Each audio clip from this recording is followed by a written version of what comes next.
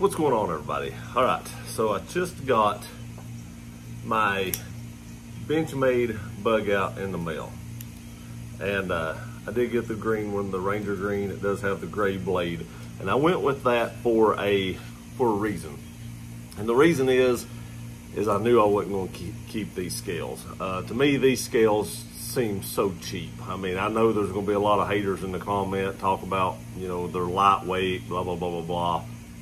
In the hand, these feel cheap. It feels like I bought this knife at like Walmart or something.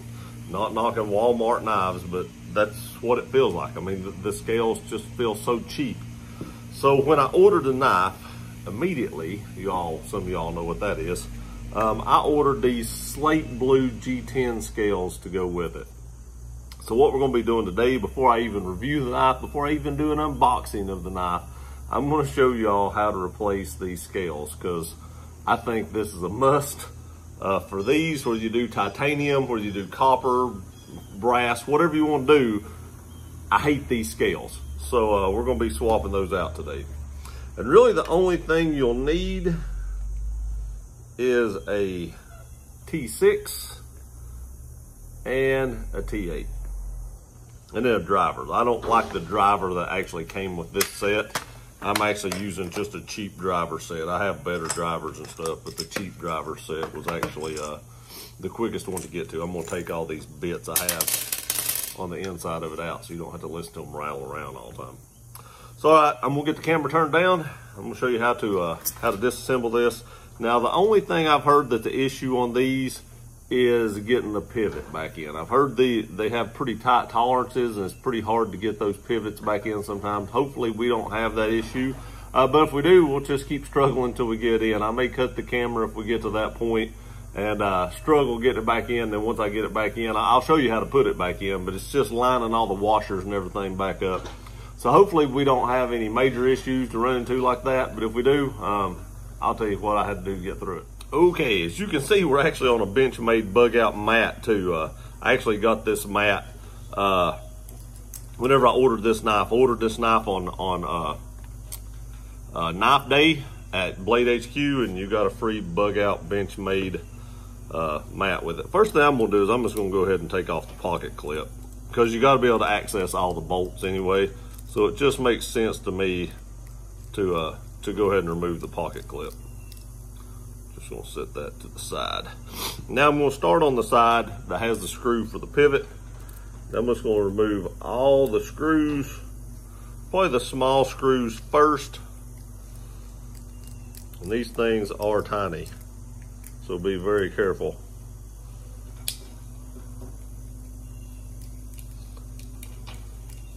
This knife did not come very centered either. I want to go ahead and show you that before we get taken apart. It did not come very centered.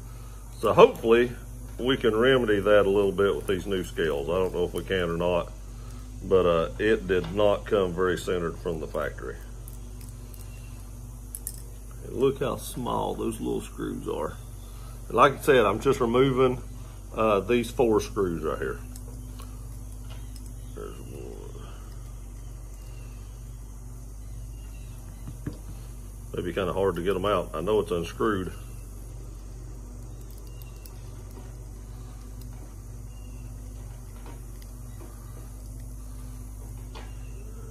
There's 3 of them.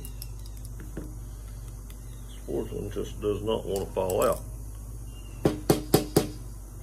It'll come out whenever we take out the pivot and lift up on the scale.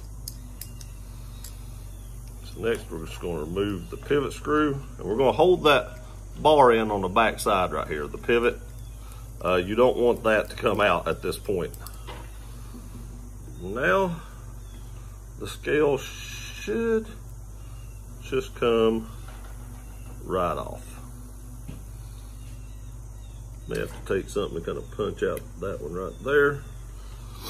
And there's your scale off. Here is a look at the inside of the knife. This is a brand new knife. It's never cut anything. You can see it is lubed from Benchmade. Now your standoffs will stay in because they're screwed from the other side of the knife. So all we have to do now is set the FLYTANIUM scales back on it, like so. and put those 4 screws back in.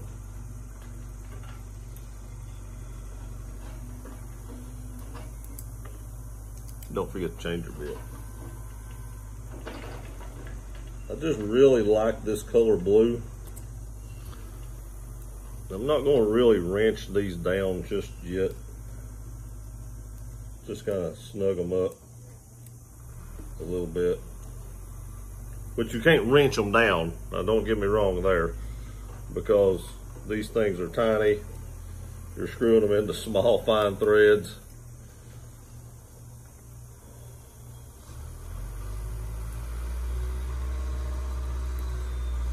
Sorry about the background noise, my neighbor's running a backhoe.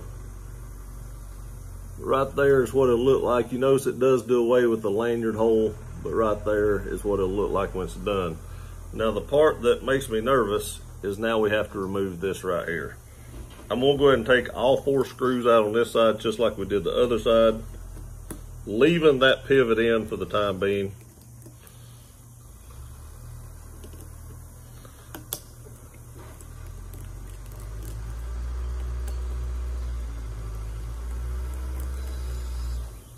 That center screw right there, it's got some Loctite on it. And maybe I go back and put a little bit of Loctite on that.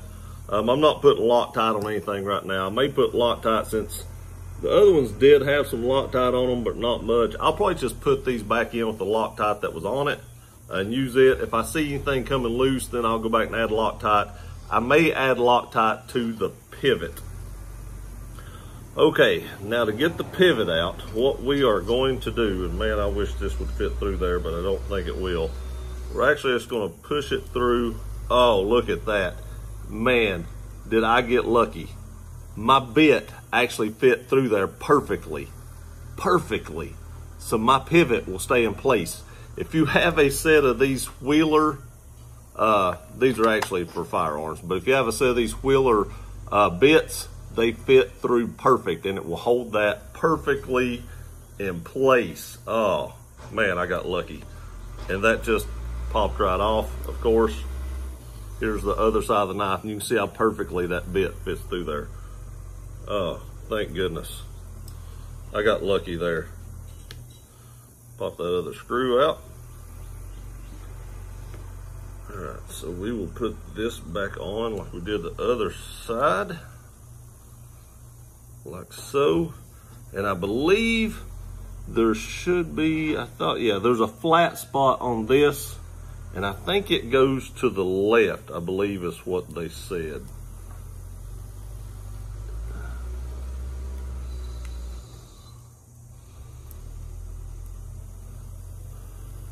Feels like that's right, but it isn't wanting to go back through.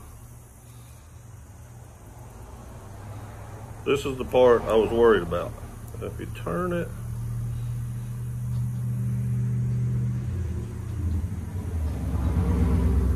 yes, it goes to the left. I can feel it pop in, but getting it through,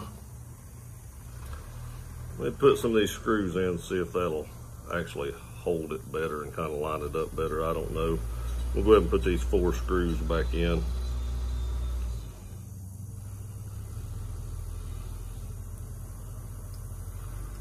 I don't think that'll really have anything to do with it. I may actually even need to loosen this side up a little bit so this scale will move. And that could be what's holding it up, is this scale won't let it line up. But I wouldn't think that would have anything to do with it. But I am going to loosen them just a little bit so the scale will move.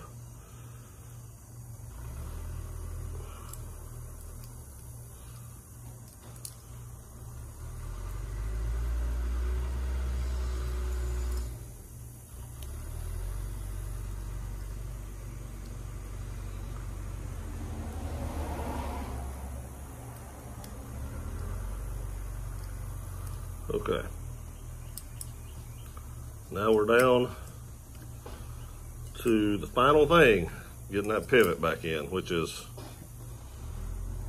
the worst part. Okay, I want to tell y'all what I found and what will make life easier on you.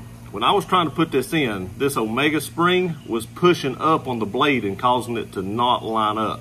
So what I did was I pulled down about halfway on the Omega spring and it kept all the tension off the blade and the washer and everything, and it popped right in. And you can see right here that it opens and everything. I don't have the other side in yet, but I just pulled this down, the lock down, about halfway, and it loosened that tension up on the inside, and it popped right in, along with lining it up with my bit. I got pretty lucky right there. Now I want to say, you know, I talk about putting Loctite on this, but Benchmade didn't put any Loctite on this at all. So don't know if you really need Loctite on it, but Benchmade didn't put any on it. But I may still do that eventually, put some on it. All we have to do now is I'm not going to totally tighten that down just yet because I don't have all the other screws snugged up. We just want to make sure the scales are sitting level. The knife is basically perfectly centered right there, but I ain't got anything completely tightened down yet. So we're just going to snug all these down.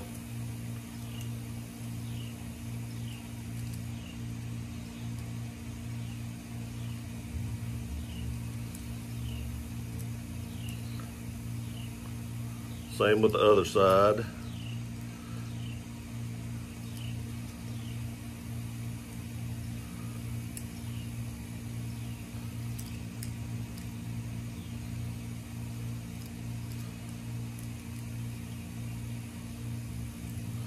Right, now we got to work on the pivot just a little bit and get it set where we want it.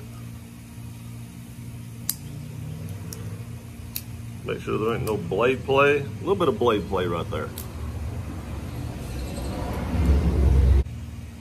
Tighten up a little bit. I'm just trying to get the blade play out and still get it where it drop falls.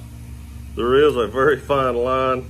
I do want to say that when it came, it was extremely tight, and it would not drop fall or drop shut. Let me just take it to the point where it doesn't have any blade play and then back it off just a little bit. That might be the easier way to do it. But you can see right there, I took it too far, it won't drop. So now we just have to back it off just a little bit. Still not enough.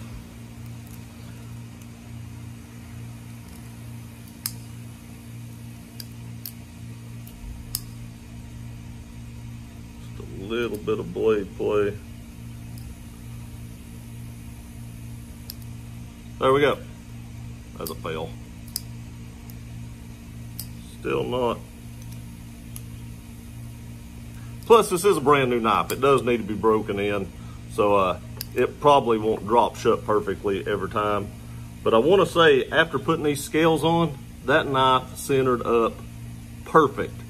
I mean, it's perfect. I am much happier with this. It has a nice weight to it. It doesn't feel as cheap as these. All right, you may be different, but sometimes I carry a cold steel 4-max, which weighs like 11 ounces. A heavy knife doesn't bother me. I actually prefer a little bit heavier knife. So this adding just a little bit of weight to it actually makes this a perfect EDC knife. Now the only thing I have left to do, of course, is I forgot to put in my pocket clip. But we would not forget to do that because we couldn't carry it if we did. So we just need to throw this pocket clip back in here.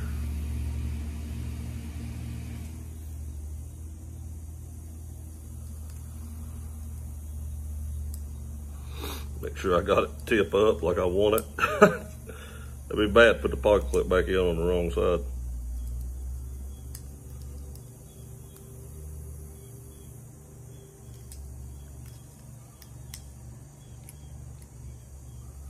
One thing I do want to tell you, if you do take your knife apart and change out the scales, Benchmade does say that it voids your warranty, although mine came out better than it did from them.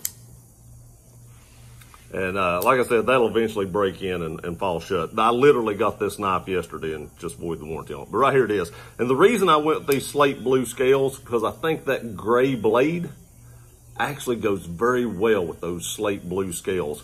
I really, really like that look. And these scales are very, very good quality scales. I mean, they're rounded off nice, no real hot spots, has just enough texturing to get a good grip on the knife, but not enough to really tear up your pocket. I think this really makes this one of the perfect bug outs. If you like titanium, like I said, FLYTANIUM does make titanium scales, brass scales, whatever you want. But I love this Slate blue G10, and that's what I went with, and that's how you change the scales on a Benchmade Bugout.